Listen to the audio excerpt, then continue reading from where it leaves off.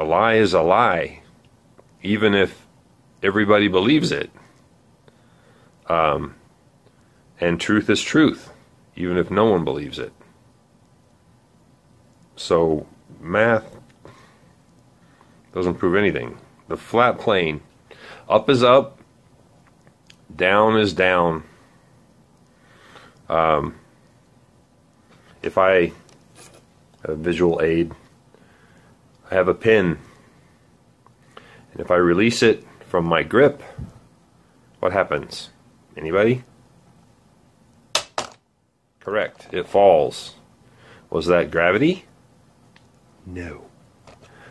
The molecules that make up this pen, the plastic, the ink, it's got a little rubber grip on it, are more dense than the molecules of the air surrounding it.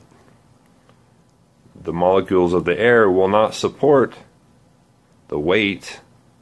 These molecules are more dense, so they fall. So it falls when you let go. Like that.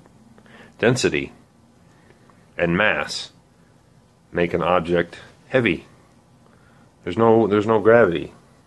Density and mass. More visual aids. This is a piece of steel. It's very dense.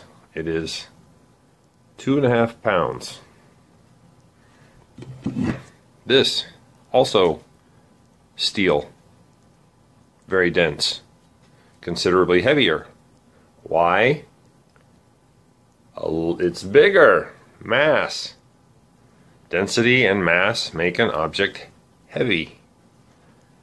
No gravity involved. Simple. Up is up, down is down. Objects fall because they're heavy.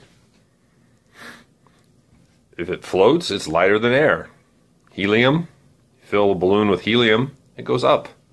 If you filled it with hydrogen, it would also go up. Lighter than air, floats. Heavier than air, falls. It's not complicated. Keep it simple.